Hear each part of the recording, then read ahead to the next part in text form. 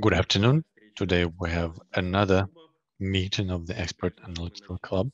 Before we begin, in connection with today's event, I would like to state the following.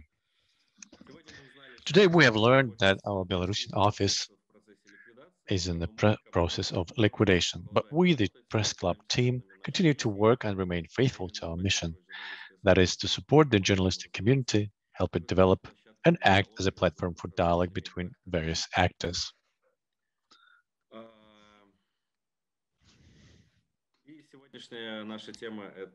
Today's topic is repression against Belarusian analytical community.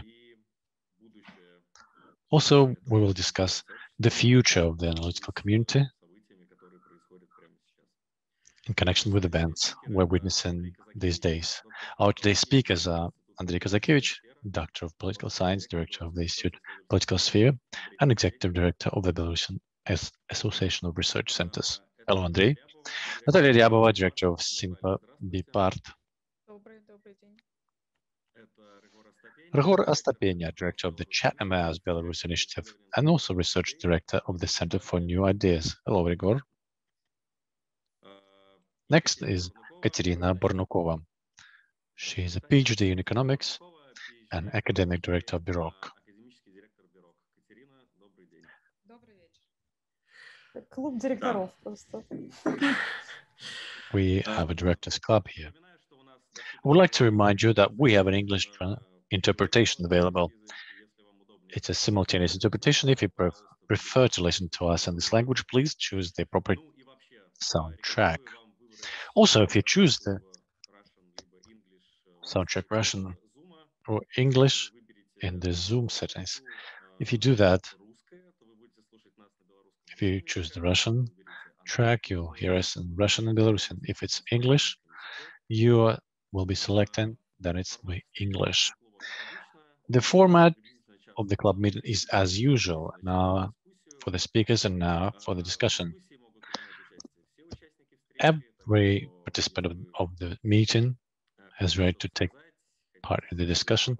If you want to ask something, you want to ask a question, you want to say something, please write that in the chat or turn on your mic and use your voice. I would also like to remind you that we are recording this session. The Chatham House rules that we apply in terms of preliminary notification mean that if you want to say something and you don't want this to be recorded, please warn us about this in advance. We will cut this out and all other participants will know that they should not quote you on this. Now I'd like to give floor to my co-moderator, Vadim Mazheyko. Vadim, the floor is yours. Thank you, Anton. Indeed, today we have a directors club of the liquidated agencies and organizations. We're receiving more news about more organizations closed down in Belarus.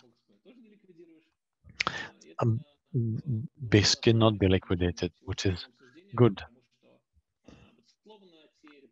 Undoubtedly, the repression that the expert community is facing in Belarus, they are part of the general picture of repression faced by the civil community. Of course, there is some specificity to it that we will discuss today.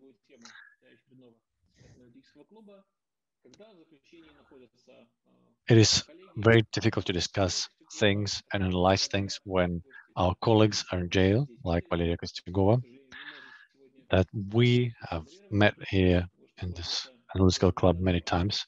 She is now in the temporary detention facility. Tatsiana Kuzina from the Sympa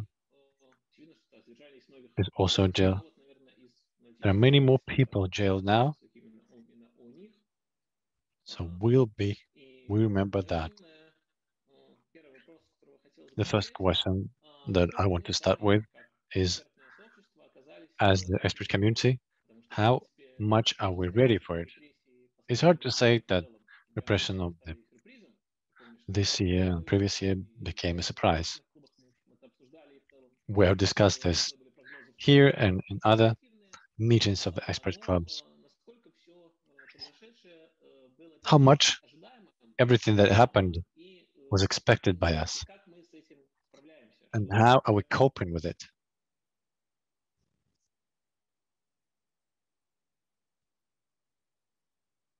Unfortunately, we cannot hear the speaker.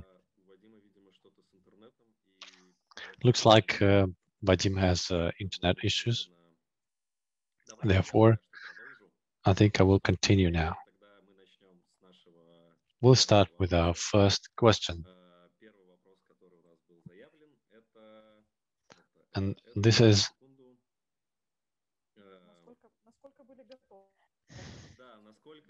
how much were we ready as an expert community for this development of events? Right, we'll start with the order that we're ready laid out. We'll start with Andrei Kazakevich. Andrei, please. I'd say that the expert community was not very well prepared for this, was not really ready. Many expert organizations knew what it was coming to, but everyone was hoping it would not be of that scale. People were hoping that it will not affect the organizations that not so long ago had relatively good relations with some ministries and state agencies. There were organizations that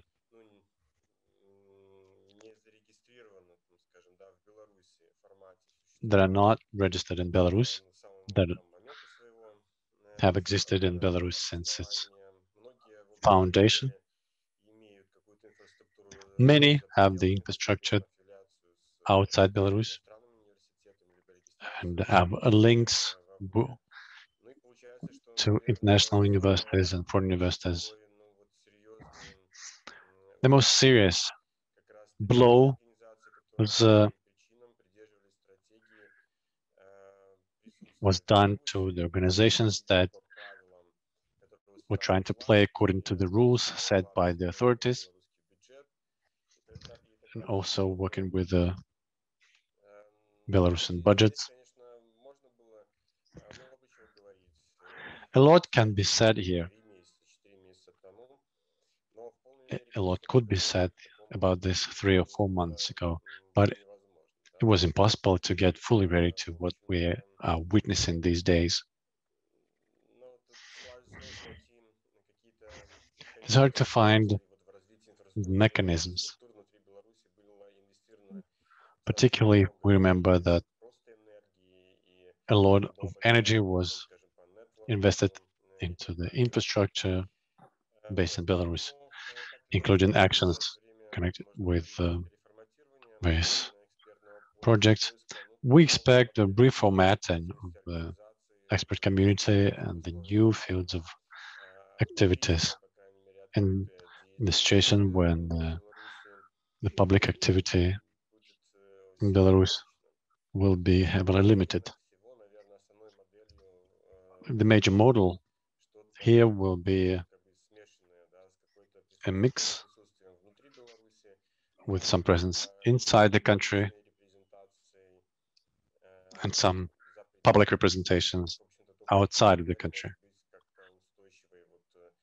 This model could be sustainable and look sustainable to us in the current status quo. If the policy of the state towards the civil society organizations doesn't change. Thank you, Andrei.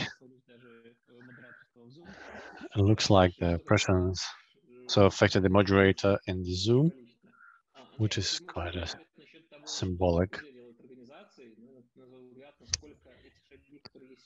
The steps that are taken now, how much will they help to cope with the situation? Do you think? Are there any challenges in how the expert community is trying to react to what is happening now?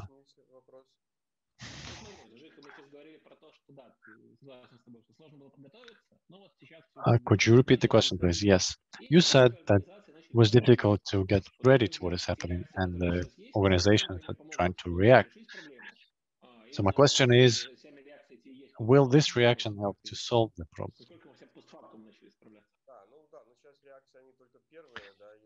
It's the first reactions that we're witnessing. It's hard to evaluate them because the major success or failure of the reformation process will depend on whether they will manage to build the infrastructure outside Belarus, in Kiev, Warsaw, or Vilnius, somewhere else. It will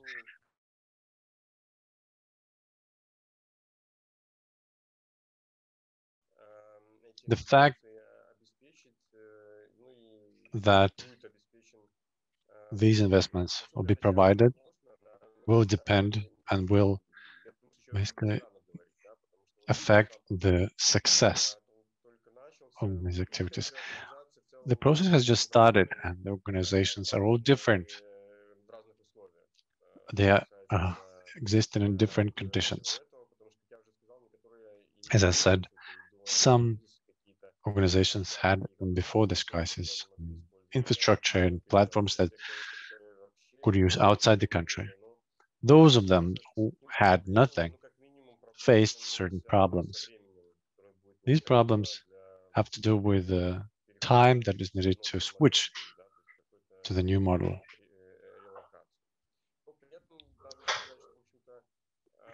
In this respect, we must say that this new model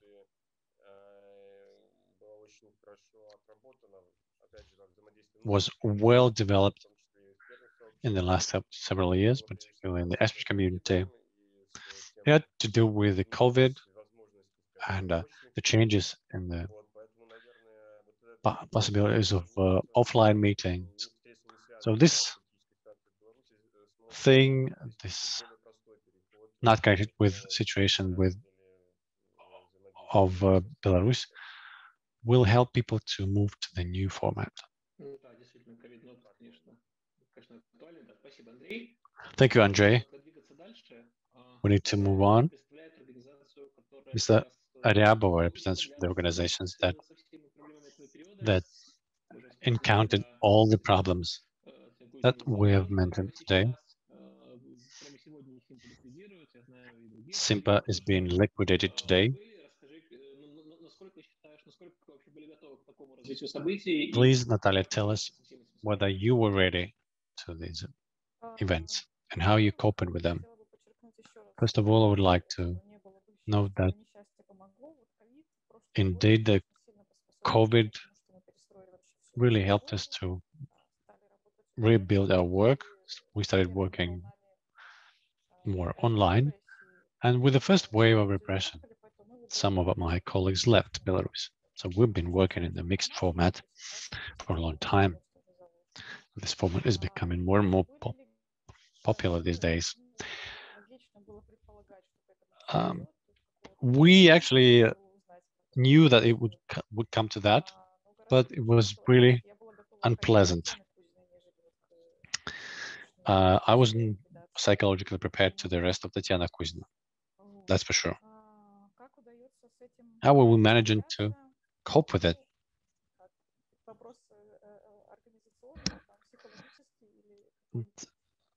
It's an organizational issue, it's a management issue, and a psychological issue.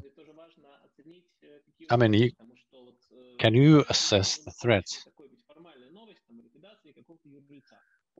Every day we read news about liquidation of an organization. Some people find the managerial issue the most difficult to cope with. Others believe it's the psychological issue that the most difficult to tackle. We need to understand what kind of help will be needed to export organizations. I'm not really worried about the legal entity. I mean, if they want to liquidate it, they close it down, let them do that. I don't know how they're going to do it quickly without any inspections, because the law says there should be some communication with the state authorities and so on. I don't know how they're going to do this from the technical standpoint, but as I see it, they had a task set before them to get rid of those who were not needed and leave those who were needed, and somebody needs to report on this task. As to the possible help and problems, it is not particularly a big problem to get together a team online.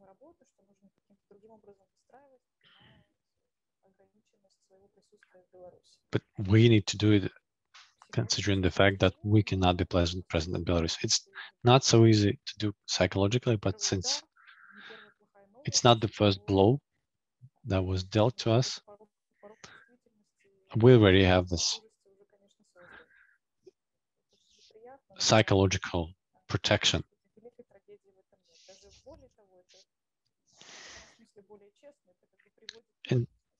In some ways,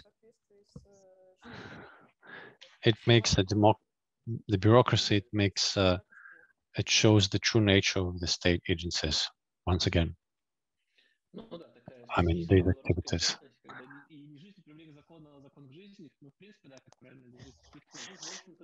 Indeed, this is something that we should have expected. If we talk about the online infrastructure, I'm glad to see that we have Rigor here with us, because Rigor is an example of a Belarusian politician who, on the one hand, has been living and working outside Belarus, but at the same time, he's not losing the connection with the present, So my question to you is, what do you think are the problems here and the disadvantages of this current situation? Thank you, Vadim. Good afternoon, everyone. I'm sorry for the quality of my internet connection. I believe a certain format of repression was expected. These people did not really understand how it would look like. You could see that the articles used to jail Tatsiana Kuzina and her colleague, they were surprised. I thought they would use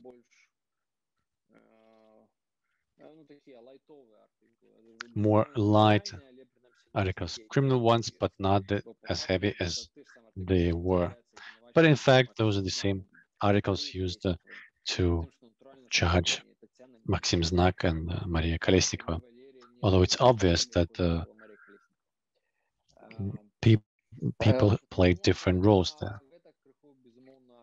Consequently, it is surprising. But we have gone through many levels of surprise, so there's not much to be surprised about.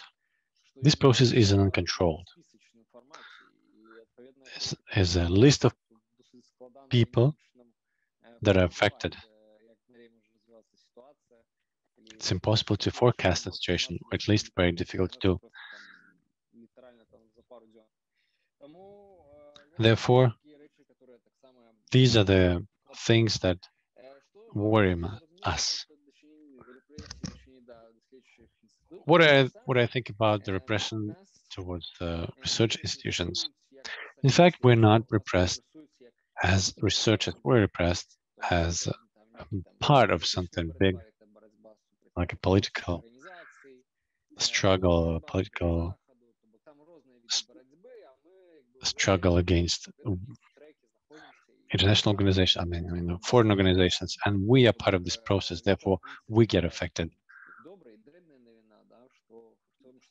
So in a sense, we need to understand that they are not hunting for us. personally. If we talk what happens next, I believe the most important step now is to relocate big organizations. At least this is what happened with some people. Indeed, it's a switch to new managerial forms. Some people now to, again, open new legal entities. Natalia said that the process may take some time in Belarus. These things take a lot of time, and this is worrisome. They're very worrying us.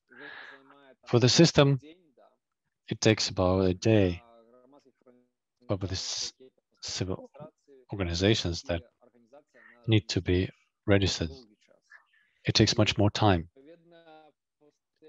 Consequently, this simple question of what will be the conditions of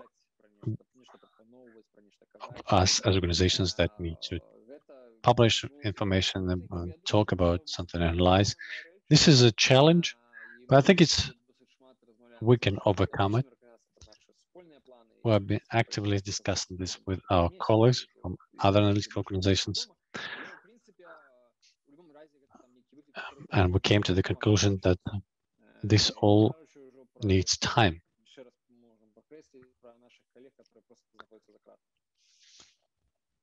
Of course, if we don't consider that some of our colleagues are still in jail. Thank you, Rigor.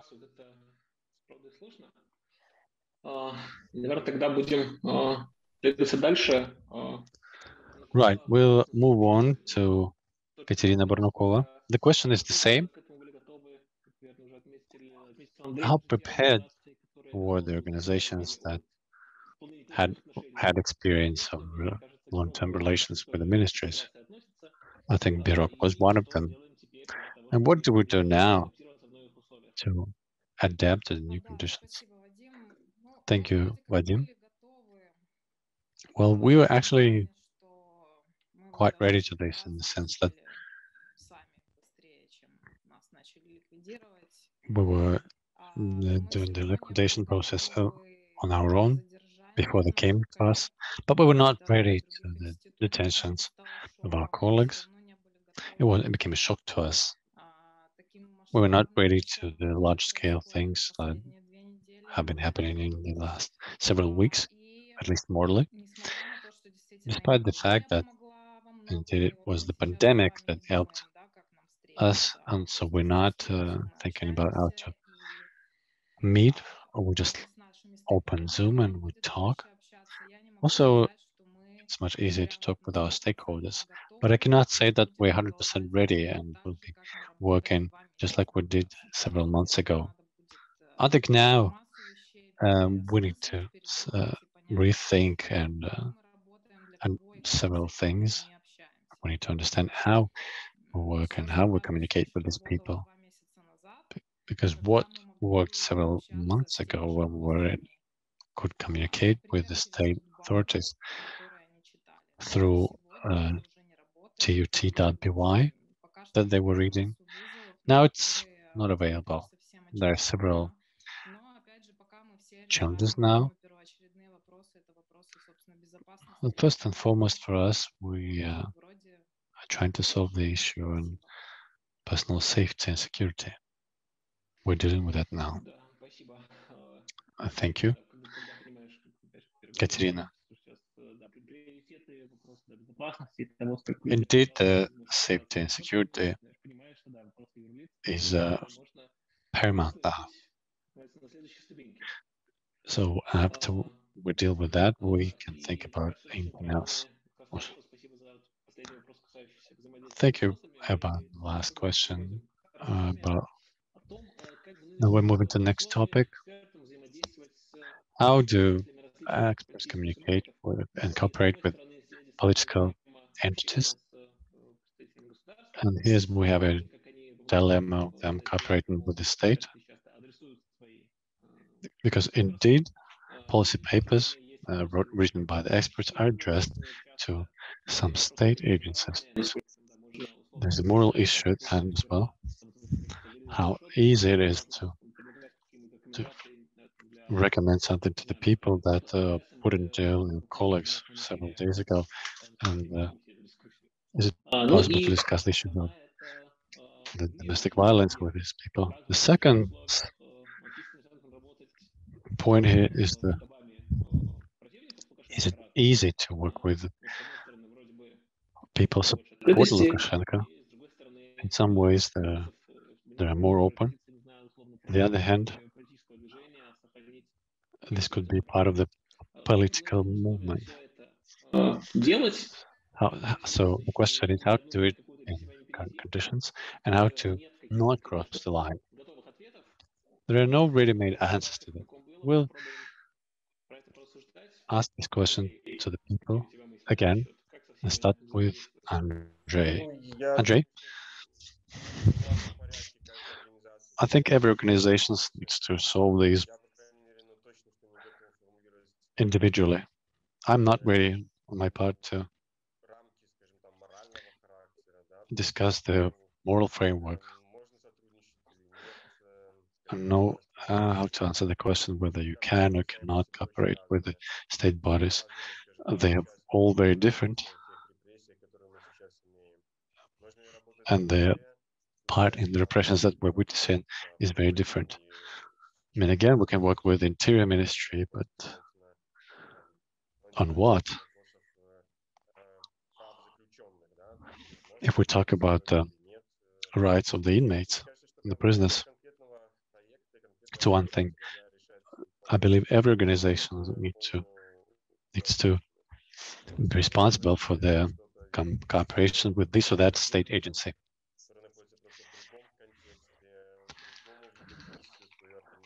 All the people have different visions on their missions, on their work. It's very difficult to recommend something to these people. I would like the organizations to keep to certain framework and not to communicate with the odious structures. However, there is no single approach or single framework to this issue, and there should be one. Indeed, the same is true about the alternative political forces, because indeed, the question of how the organizations see their mission in the Belarusian society, a number of organizations and communities believe it's very important to stay neutral.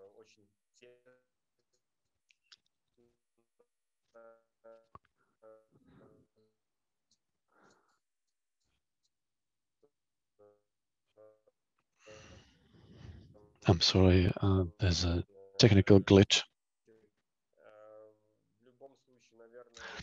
Anyway, it would be wrong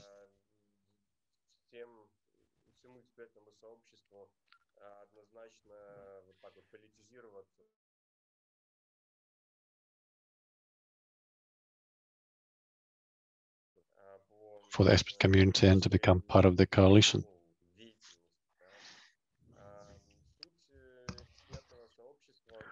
The nature of the expert community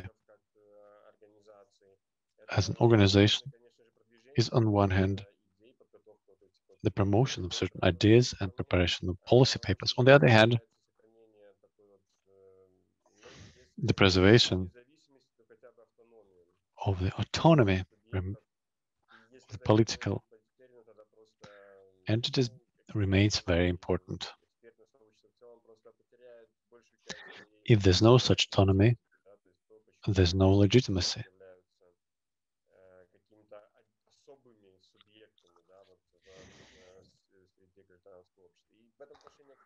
So с репором Степени, да, который сказал, что вот на экспертное сообщество наезжают не потому, что они исследователи, а потому expert что community is a big part of the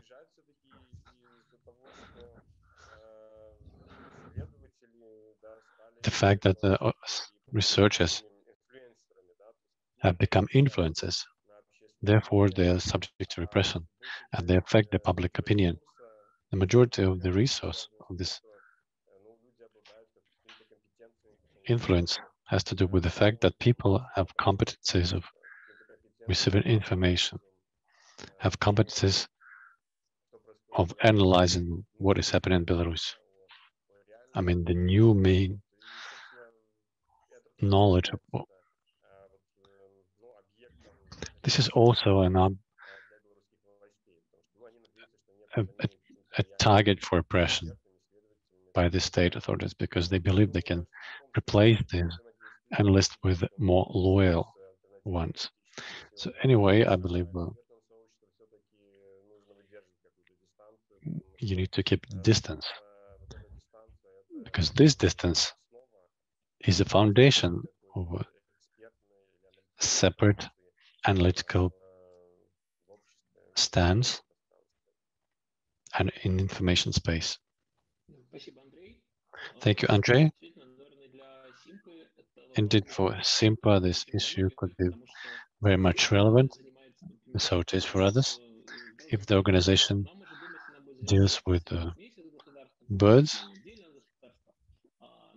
they can do it together with the state or without the state. But if the organization is researching the state government reform, this that way connected with the state bodies.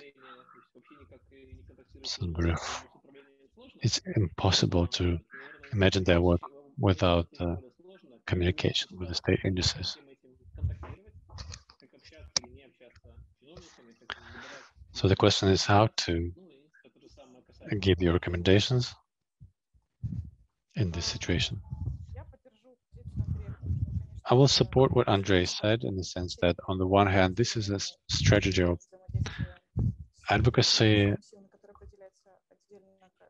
that is decided by several research centers, but overall, the mission of the research centers is that they need to give their product to the society.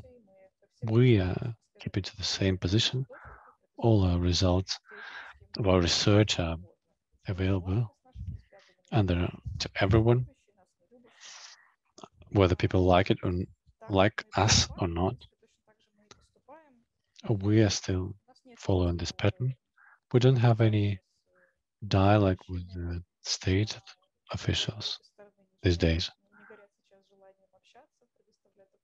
I don't think they're also willing to provide us with any information these days, but considering this specific nature of our research, because we write about the state, it's impossible to do it without any connections with the state authorities. It could be done, but that would be just simply theoretically. I don't know what happens next. Currently, we write our research without communication with state agencies. What about keeping the distance? Can you add something about this? Again, the headquarters and their representatives could access our information on the website.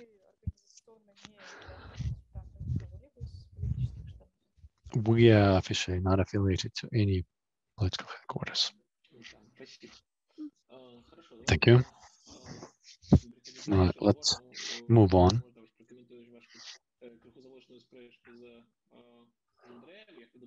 Maybe, what do you think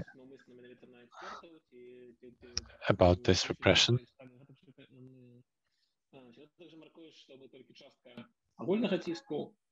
Do you think it's this purge is part of is separate, or is it part of the general picture? Also, the next question is, what do we do next?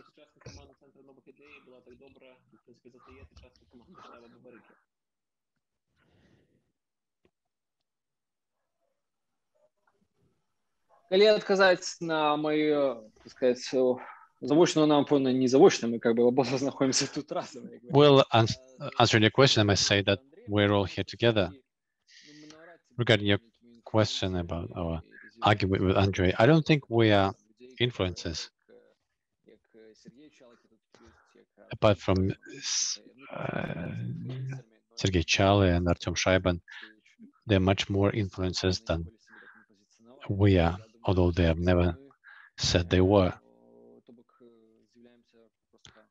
We are simply part of something bigger. We are part of the civil community and civil society. I don't think this is good or bad. We're simply serving the same, just a bigger goal, and we're in a different context. Answering the question how to cooperate now. You said that some people from the New Ideas organization is also part of the Babarika headquarters or the Razam party. We are not in the managerial positions. The New Ideas Center is not affiliated with any of those, but we are not hiding this fact. I believe some steps of politicization are faced by many organizations. So it's not only about us being more or less political,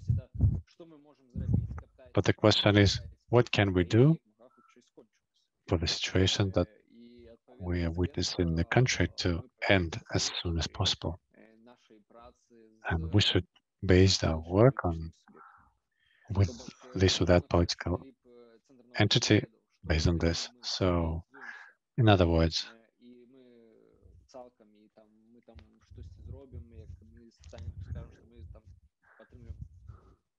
if we say that we support,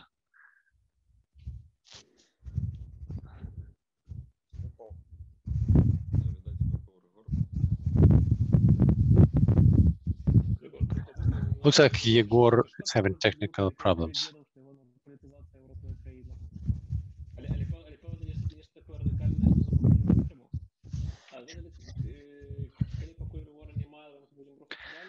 Well, Igor is not here. Well, Igor is back.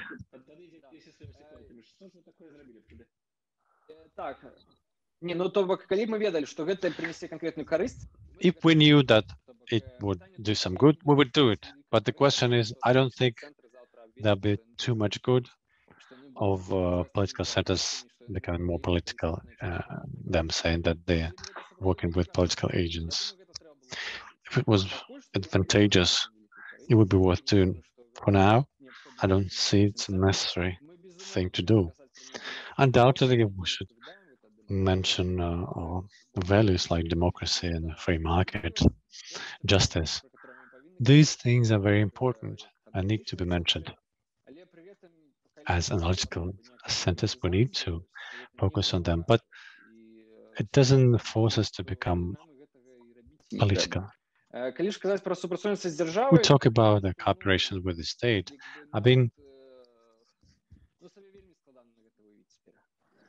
It's very difficult to imagine that now. We consider the roles that people have now. Clearly, it's difficult to go back. We shouldn't even try.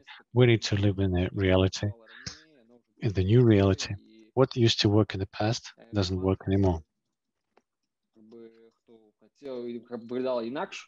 People who wanted to go back, I think they're wrong. We need to work in the new reality, particularly if we consider how to work with the new agencies, the current agencies of the state, or the political entities that are part of the system. Thank you, Rehor. Next is Katerina. What about Birok? Do you think Birok will become more political if it knew that this will help the cause? Andrei said there are Насколько вы считаете, что several state agencies.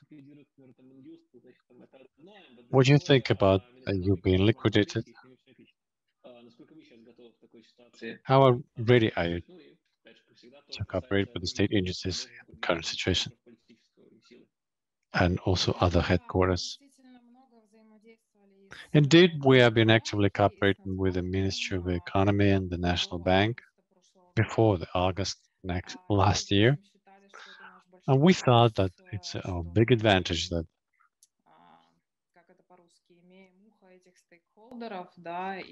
have connection with the stakeholders and can directly work with them. After August 2020, we understood that the direct communication is not possible anymore, and that we cannot do it directly as we used to do it in the past. But indeed, we knew that our articles were still being read. People kept coming to the events, even though we never sent any targeted paper-based invitations saying that distinguished minister this and that, please come visit us. We stopped doing that, but people still did because we have a long established lanes and we had a certain image. Clearly, that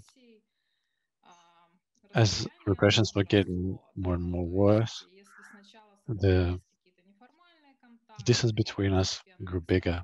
While at first there was some informal context, fewer people kept coming to our events. I think the news about the searches and the liquidation and so on, they will become for many state officials and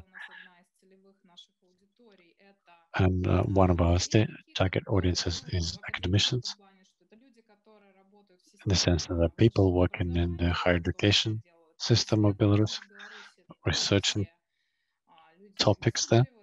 They're all state officials. For them, it's a signal that, while in the past they could tell yourself that Berok is something neutral, now they will perceive Berok as a purely oppositional organization and behave accordingly. They would participate less in our initiatives. This is one of the major risks for our activities. For example, for our PhD school, where we invite the PhD students. We used to do it together with the biggest university of Belarus. I don't think we can do it as effectively as we used to do.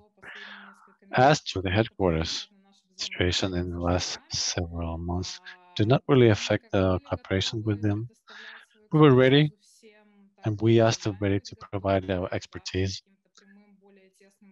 to these organizations. We're not ready to close our cooperation because we want to remain an independent research center. But today, as just like Gregor said, when he said that he's dependent, he's not that much believed as when Natalia says it. So it's important to keep the distance. Relocation for many people is a challenge in this way, because if you move to Warsaw or Lithuania, it will be difficult to say later that we're still independent. Indeed, as far as the relocation goes, if you move to Vilnius, you will probably have to prove to people that you don't work with the Svetlana Tikhanovskaya headquarters.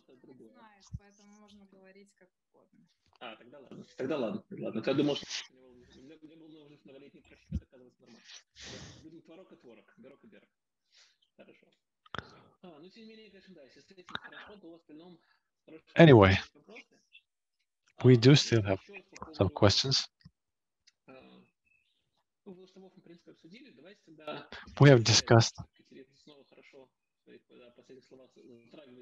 some things, and we need to move to the next one. As to the relocation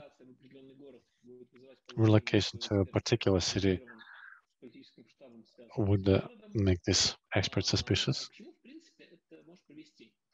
But what can this lead to?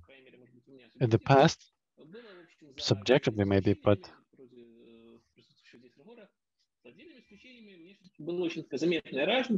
I remember the difference between the analytical centers who were present in Belarus physically and those who have been outside Belarus for a long time. It was obvious, and it was clear from how they talk and how they write, even if you didn't know where they were placed. So we would like to discuss how to avoid this radicalization.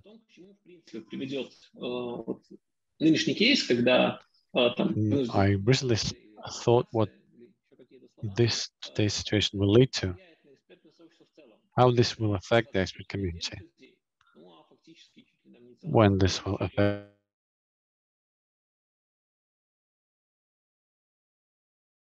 with you.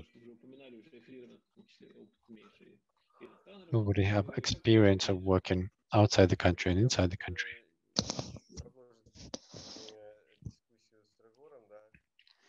I'll continue my argument with Rigor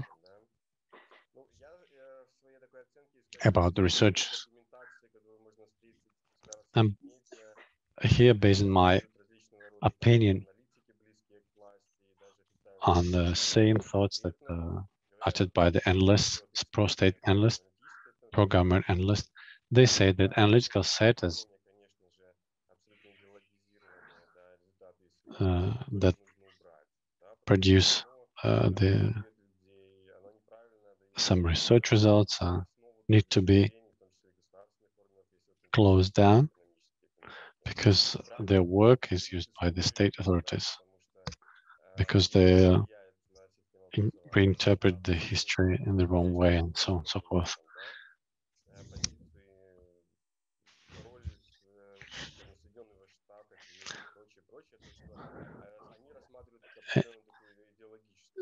So they are seen, the independent researchers are seen as biased. They're not, the state is not adding these representatives of the state, of the independent research centers to the civil society, but they are perceiving them as the organizations that are trying to change the mindset of people. And this model has been discussed since the autumn of 2020. The authorities are drawing a line between the NGOs and the analytical centers. As to the cities and the placement and so on, again, it all depends on the nature of activities of that organization. I don't see a major problem here because the activity of the analytical sphere has been the same for 10 years. We held events outside Belarus and inside Belarus. Some people used to work outside the country, others worked inside the country. So the quality of the research in separate fields, well, let's say it's history.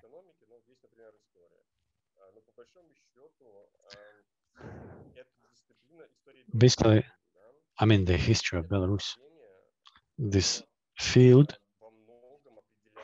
in many ways, is determined by the people who work outside Belarus, working in Poland, Lithuania, Germany, and so on and so forth.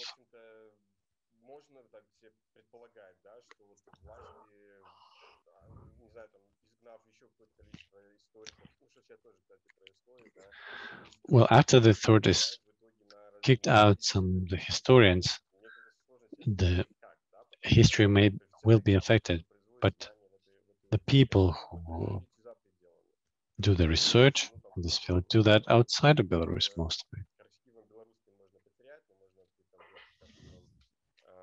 Again, the archives in the Vilnius and Warsaw could be accessed by these researchers. If we go back to politics, we analyzed here, and we still analyze here, this phenomenon based on the open sources. The majority of our colleagues did that. It's difficult to say that there were some insights or any interviews with the state officials that they were held. It did happen, but in general, it didn't play a major role. Maybe in the data analytics, there was more of that than it was in the political journalism. But again, I don't think it was mainstream. I don't think that people who are outside Belarus,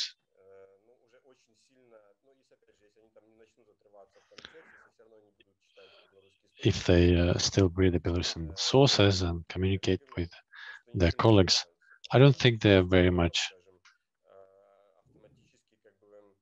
automatically get separated and they're losing something in this respect. Again, if you look at the number of research conducted,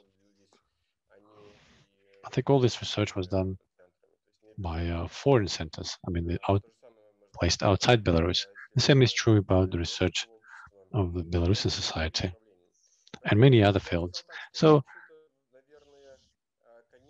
I believe this is a problem, a serious challenge, but the science has been international for a long time. It's no longer that connected to the particular place as it used to be in the 18th, 19th century. It is solvable through the redistribution of the roles between the people who collect information and analyze this information and present this information to a wider audience. It's obvious that the last two roles are the most important and the most vulnerable, and they could be affected by the security threats inside the country, while the work with results or work with the open sources is not something that presents a problem, at least at a certain stage. In conclusion, I want to say that this is a certain challenge, but I believe that considering today's level of development of communications and international academic sphere, the majority of these challenges could be disregarded. Response could be found to these challenges without a significant deterioration of the quality of the materials and research. Thank you, Andrei. You are very optimistic, I see. Natalia, are you, do you agree with Andrei? Do you think that nothing will be lost if your research is taken outside Belarus?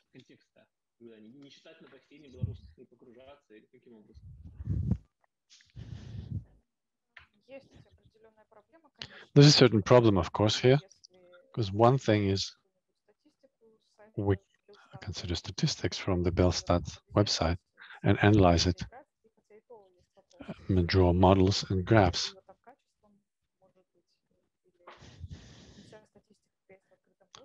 Although we understand that not all the statistics is available as an open source. But if we work with focus groups, It can be done online, but it's a bit different.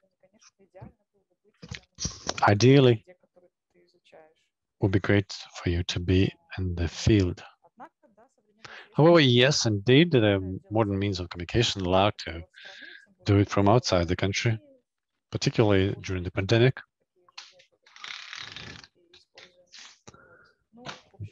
We're using these methods. However, of course, there's a danger of getting separated.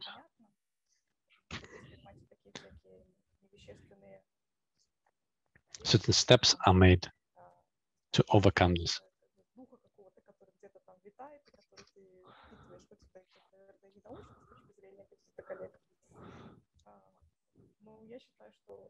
I believe that it's much better to be inside the country if you are analyzing the society than to be outside of it. But we do what we can.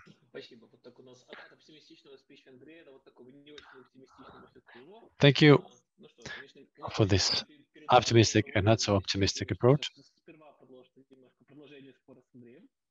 I would now like to give floor to Rigor. Do you have any practical advice about how to not get separated from the context? Even though physically you have not been very much present in Belarus, maybe you could recommend something to the analysts working inside Belarus. Do you think this is a serious problem?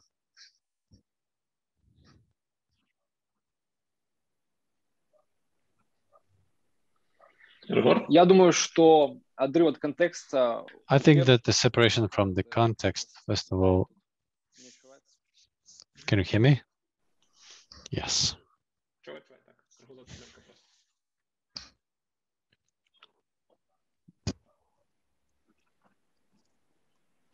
Чуваць добра. Да.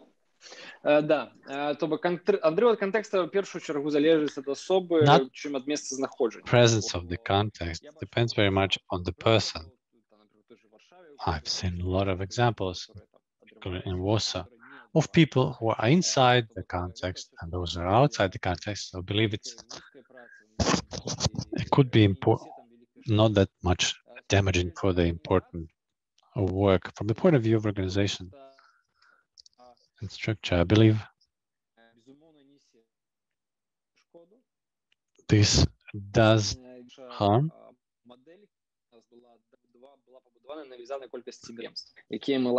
We had a model of presence in a bigger, not so bigger cities and towns. This way we were promoting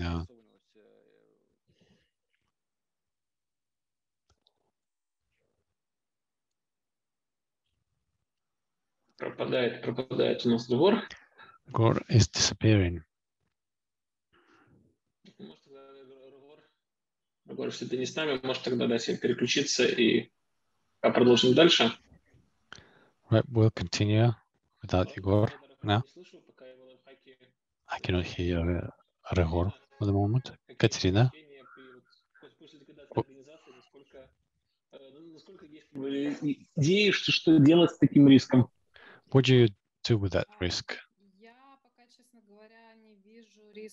For now, I don't see any risk for the quality of our analytics.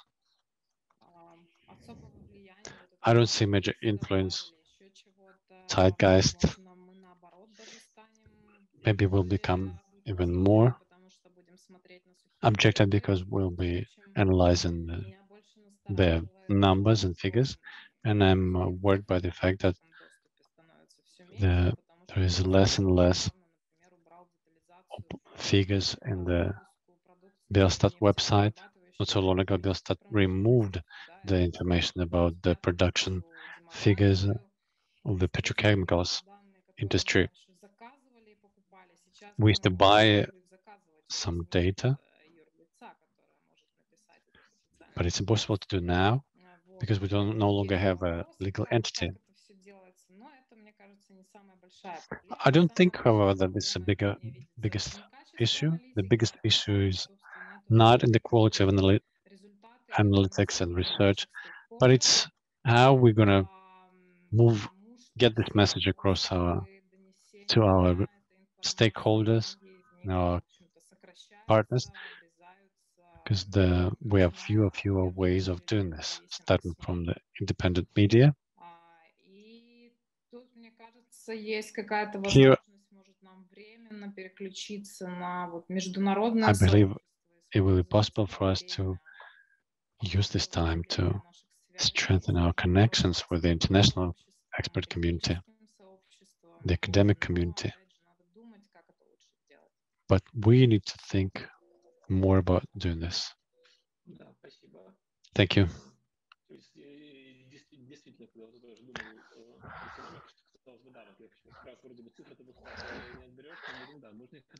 Indeed, the issue of analyzing the open figures and numbers is very pertinent. Igor, are you back? Maybe you should not just switch off the camera.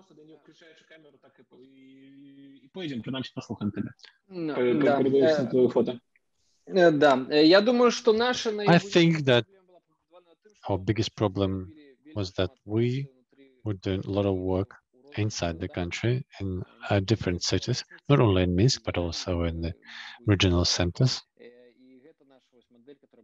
This was the model that was important in the pre-COVID era. It was totally destroyed. We no longer can do the things and do the work we used to do. We switched to the online approach, but it's not the same. Undoubtedly, the summer schools that we used to organize in the past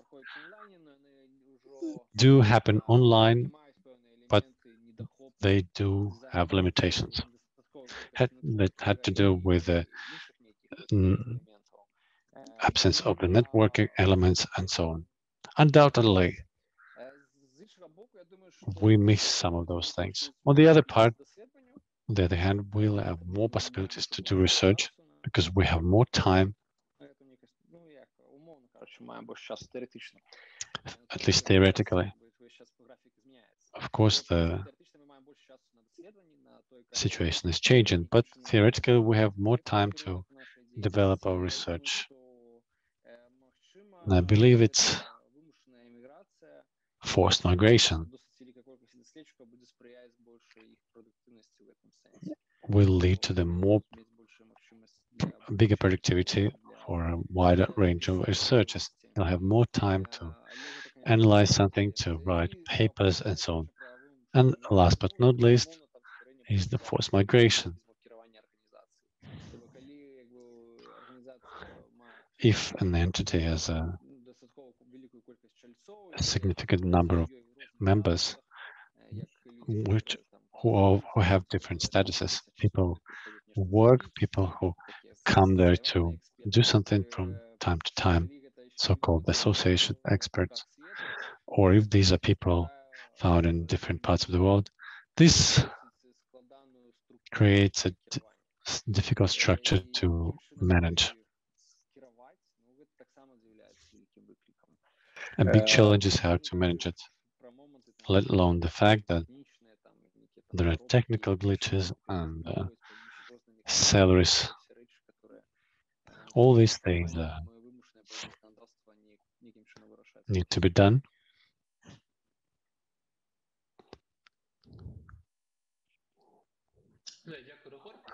Thank you, Rigor.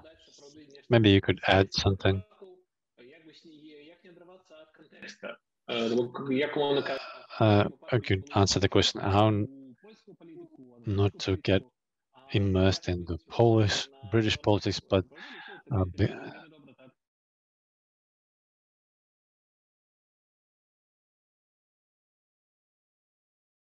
and what solutions you found for yourself. First and foremost, it was about working with experts in this or that country. We now have to deal with the fact that we're living in different contexts, but this distance very much depends on the people. If people understand how the information field works, then if they understand the algorithms, if they understand how they get into this field, they probably understand better how they should aim to aim for staying in this context. That's it for me. Thank you. Thank you. It is very inspiring. Maybe we are too optimistic about assessing our capacities, but still. My question is today, if I see that a lot of people here represent the analytical community. I saw Mr. Karbalevich, Artem Shaiban. Maybe there are some more people. Valery Ivanovich, when you had to leave, for me it was a signal, it was a, if Mr. Karbalevich has left, it means there's a big pressure on the expert community. I'm glad to see that you're fine. My question is, how big a blow was it on the expert community? How did it affect the civil society? What do we do with it now? What do we do to continue our work? Thank you, Vadim. I'm glad to see everyone. Not so long ago, I moved to a different country. I'm still getting used to this country. Say how long I will stay here. It's difficult to comment on the political process in Belarus. I believe that this is not the major problem. In the era of the internet, if we talk about terror research, doesn't matter where you're placed, and it doesn't affect the quality of your research. The internet era radically changed the situation. Here, I don't think that there are serious research problems. The problems are mostly of this psychological nature. Basically, it's important to adapt to the new conditions, how to perceive the new situation. For now, the number of the media outlets that are turning for me for comment has not gone down. It is still important. And I believe it hasn't really affected, and I don't think it will affect the process of Belarusian politics and the process of evaluation. Thank you, Valery Ivanovich. What about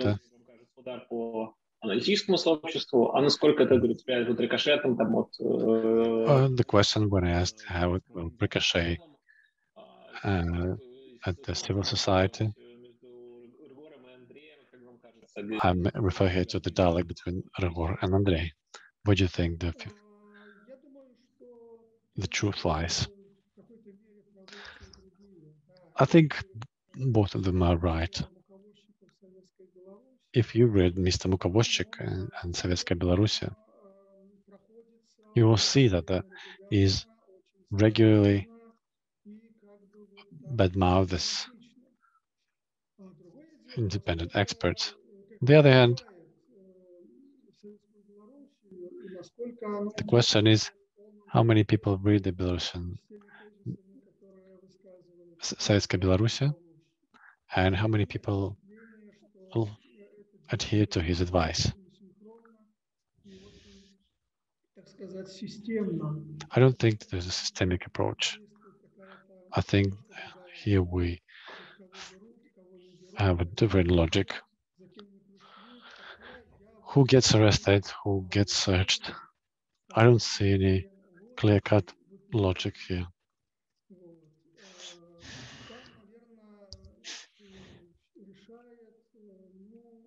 The decision there is probably taken by either one person or a narrow circle of people based on their priorities, their vision of threats. This is more important than the position of ideologues.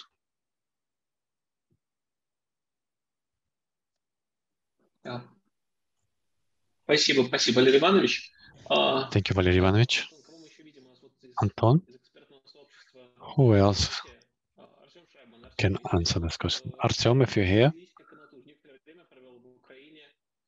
can you tell us about your life in Ukraine and how it affected your work? Should we do something about it, or should we believe it's fine during the internet era? Thank you, Vadim. I know that many people, particularly journalists, have to work in a particular country in the field. If you are a photographer or a reporter, analysts find it much easier to do their work. But there are two real cognitive problems that affect us, all people that left Belarus, particularly those who analyze the politics. People who had to leave the country always have a tendency to assess the politicization of the society in the wrong way. Particularly, it's evident we talk about the members of the political headquarters. When they left the country, they had their idea of what is happening in Belarus. This is their mistake. When you don't see the real society, don't walk the real streets of the country. The second cognitive problem is wishful thinking, because we're all people, we want to go back. And I think this can affect the analytics of the expert in the sense that they will try to adjust the facts and events to their desire to go back.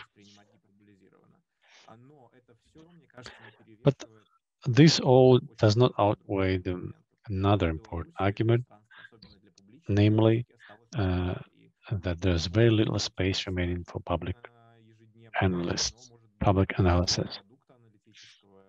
And the quality of the analytical product is suffering due to this.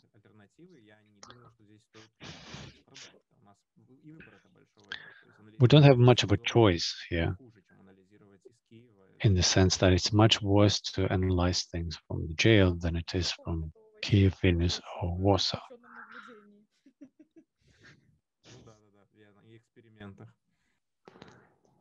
Yeah, you need to be bold here.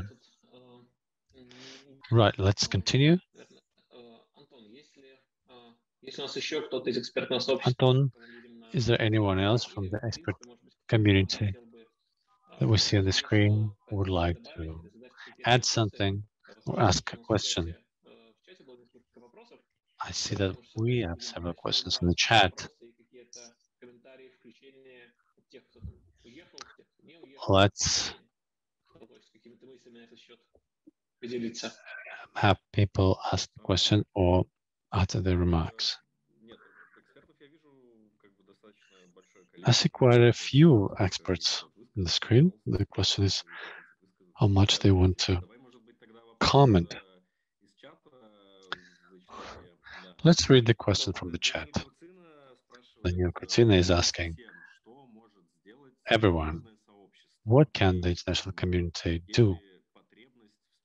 And if there is a need for a special relocation program for the NGO sector, what can be done from outside of Belarus in this respect? That's a very good question. Thank you, Daniel. Should we follow the same order? Andrei, you go first. Do we need a special relocation program? If not, what else could be of use? That's more of a rhetorical question. Of course, it is needed. Since people have started relocating and leaving the country, it would be better to have this process and make it more sustainable so that there will no significant human resource losses.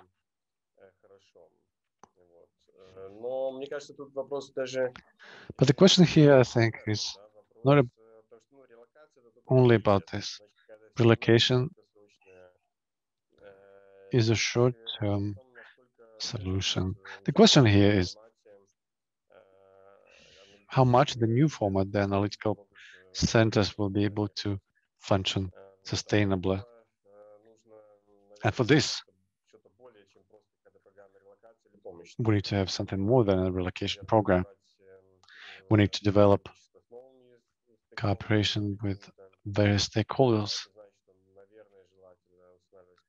It's also better to establish contacts with the universities that would give significant sustainability and so on and so forth.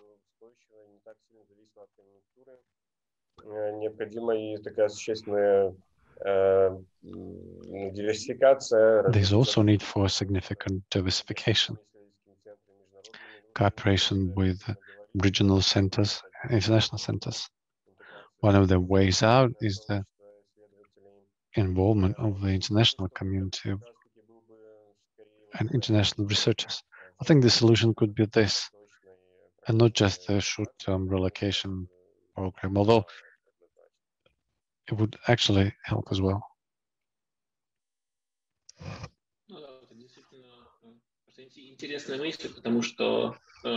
That's a very interesting thought.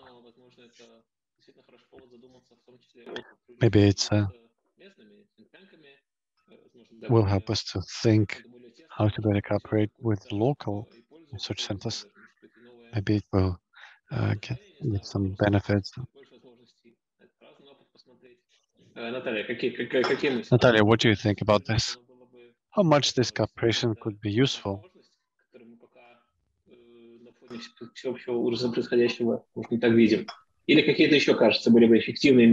you think there are other more effective mechanisms of international support?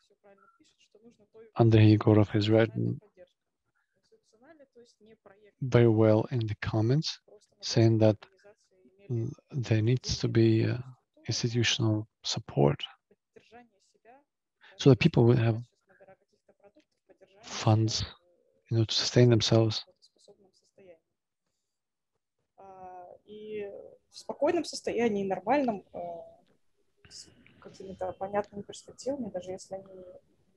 And in a quiet situation, when people understand what their prospects are, they will find it easier to cooperate with the international organizations, with local organizations.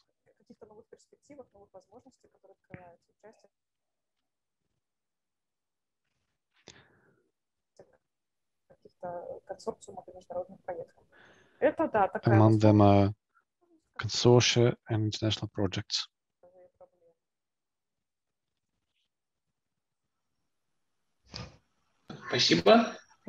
Thank you.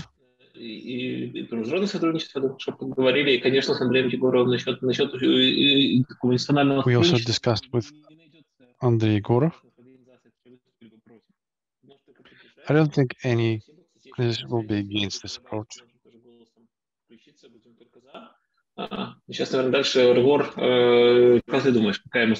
Rigor, what do you think about this? What international support would help? связи, или это просто задержка, как обычно была? Igor cannot hear us, or is there a technical glitch again? Пока не вижу. Still cannot see Igor. Если Егора пока не слышно, тогда Катерина, какие тоже насчет культурного сотрудничества идеи? Да, Вот есть еще Katerina, what do you think about this? задействованные инструменты, которые пока не обсуждали даже. я поддержу коллег про I will echo по what our, поддержку my в colleagues said институциональном about institutional повезло, support. связь We were lucky. поддержка We received institutional support и from это SIDA. нам помогает в этом This helps us a lot хотя бы что-то in this постоянно difficult moment.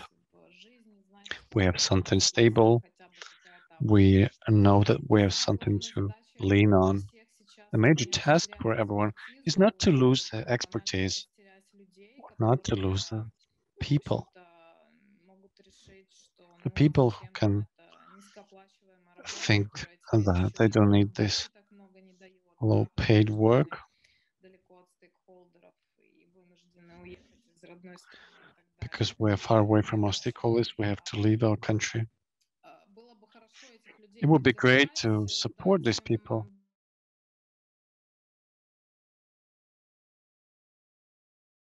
им at least through the participation with international organizations. Maybe some internships could be launched. Some of them already have been. They could be of interest for Belarusian researchers, since we're not inside the country. Also, we know that the locations where the majority of analysts and NGOs are moving to, maybe we should create support centers there. I think this is where the focus should lie. That's a very interesting thought about the support centers where people have relocated. Should this look like a co-working space, or should it be a resource center? Я думаю, Please что elaborate your thoughts. I'm not ready to answer this question. Careful. First, people need to be helped. I mean, everybody has problems starting from the papers and the office spaces. It would be great to have a co-working space. Judging by the community there, based on these needs, could understand what is needed. But somebody needs to be done. So it's better to create an Imaguru office everywhere. That's a very interesting thought.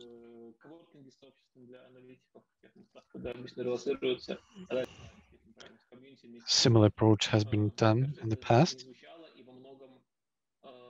И во многом это будет актуально в том плане, что это очень... In many ways, it'd be very pertinent. In the sense, it will be a concrete project. Хорошо, Антон, есть ли у нас еще... Okay, Anton, do we have any more questions or remarks? See something in the chat?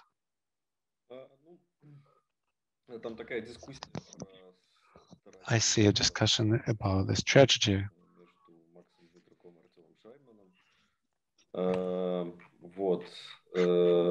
between Maxim and Artem. Вынесем из чата, потому что это видео на Facebook и не сохранится. Тогда такой вопрос, и, может быть, и Артем что прокомментирует, раз он там Right, что-то maybe ответит. Artem could comment on something. Может, еще кто-то что добавит по этому поводу. Somebody might add something as well. Тогда Антон, может, попросил бы зачитать, в чем был вопрос, и Артема, если можно, дискуссию тоже видео. Ну, хорошо. Вопрос от Макса Дмитруха. Okay, the question from Max Dmitruhov, quite a long one. Can we say that we have the following picture? They're purging the space for Gongo, they're closing down the NGOs and replacing them with loyal agencies. Then they will release political prisoners and mitigate sanctions.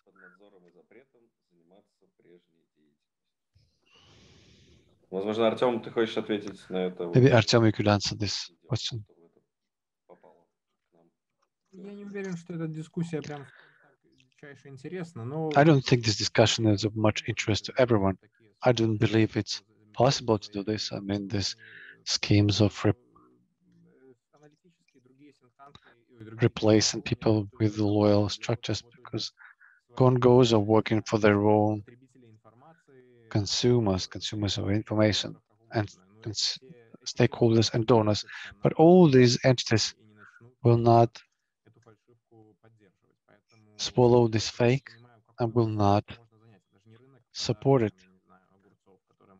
It's not a market of the cucumber sales where you can replace some competitors and bring in others.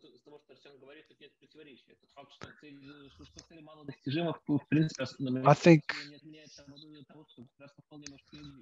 the fact that these goals are difficult to achieve doesn't mean that the state would not want to do this.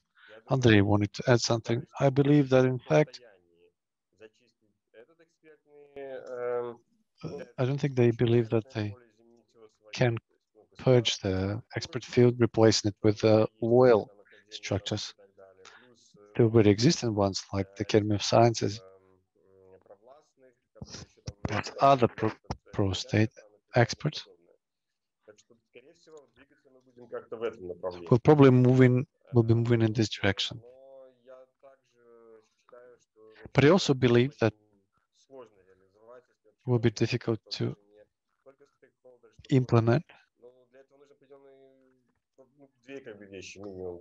Two things are needed here: intellectual potential, people who would do this at a very good level and in very narrow segments. Let's say in Belarus it will be 15 people.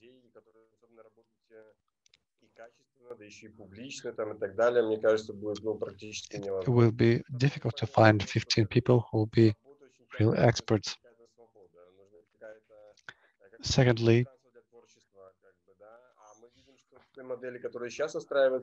you need the space for creativity. But in the model that we see developing, there's no place for this. In such conditions, to create something interesting or appealing, you need to try very hard.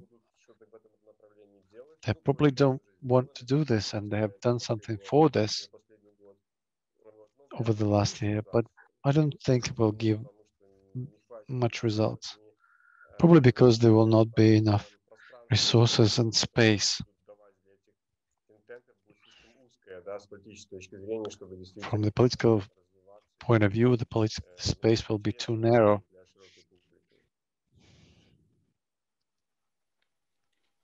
Мне кажется, да, это очень важная дискуссия, в том числе для того, чтобы... That's a very important discussion.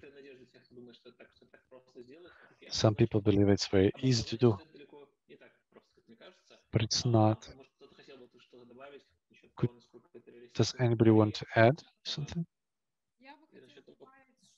I wanted to add that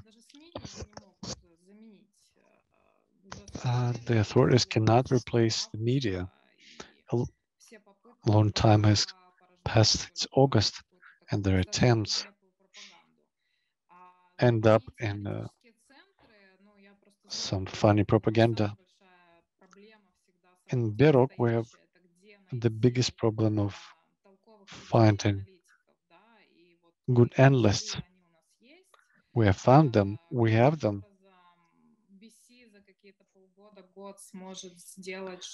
I don't think that the authorities will be able to do the same in 6 or 12 months.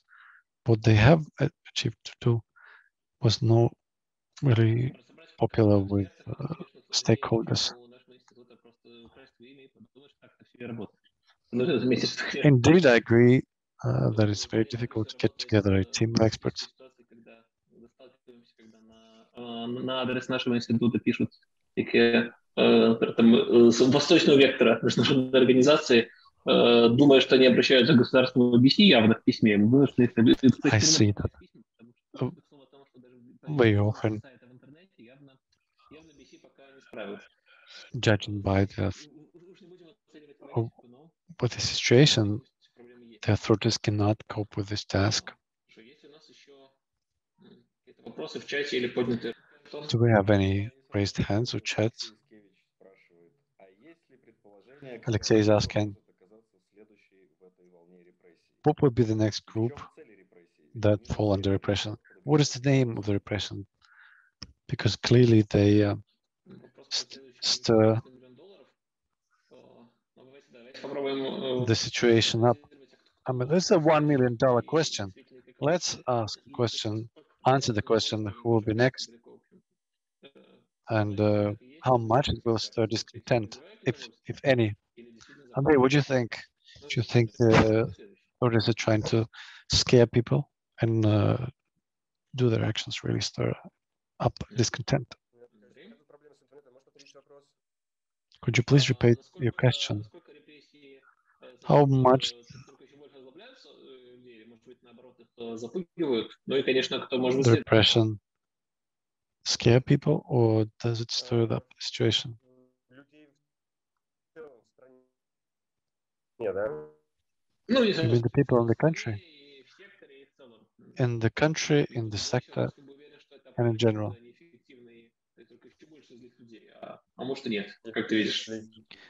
Basically, are the repressions effective? We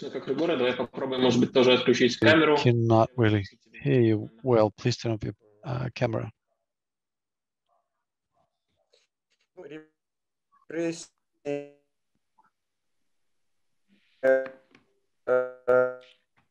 Конечно, слышно сейчас?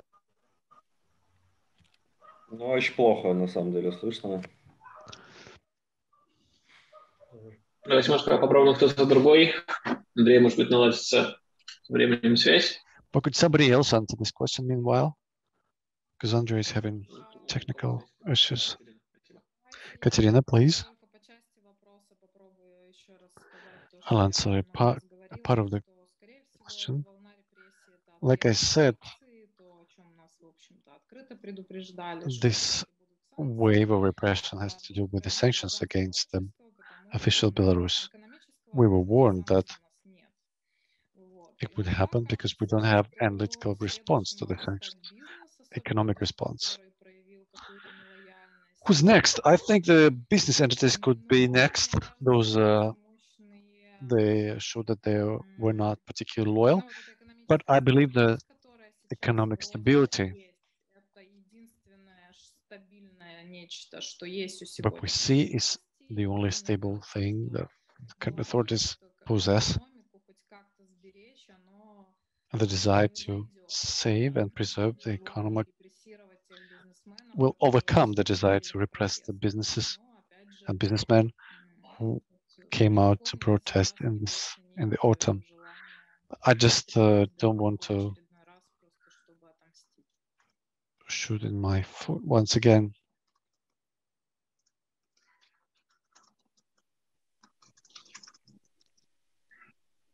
Может, кто-то не из спикеров хочет ответить на этот вопрос? Maybe somebody else would like to answer this question, like Artem Шрайбан, Сергей Чалы, Андрей Егоров, Tatsiana Kuzina, Юрий Драгохруст. We have a great team of experts today.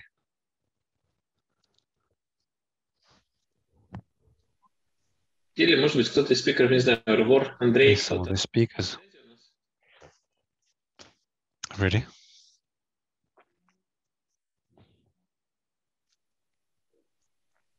Да, со связью проблемы не меньше, чем с репрессиями. But we have a problem with the internet. Ну, не знаю, на самом деле, если у нас связи с спикерами нет, в этот момент можно постепенно и заканчивать, потому что Well, I think since we don't have possibility to communicate in the best possible way, we should turn to our chat. The question is, what kind of help the commercial pro bono lawyers from big firms can provide to the community and analytical community? And the answer is that some assistance will be needed to open a legal entity and so on. Thank you very much for this question. This help will be much appreciated.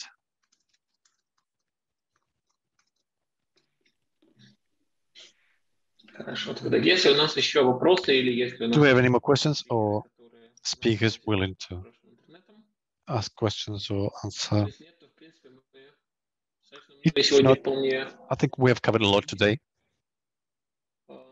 Я уже знаю, хотя с одной стороны сама ситуация выглядит, прямо скажем, не очень оптимистично. On the other hand, we are living in a very bad conditions, in the sense like it was not that expert community wanted to be subject to pogroms, to searches, and to political pressure. But we have discussed important things today. И преувеличенную по сравнению с тем, что можно было ожидать. But also, it's not as bad as it could have been. We need to remember this as well.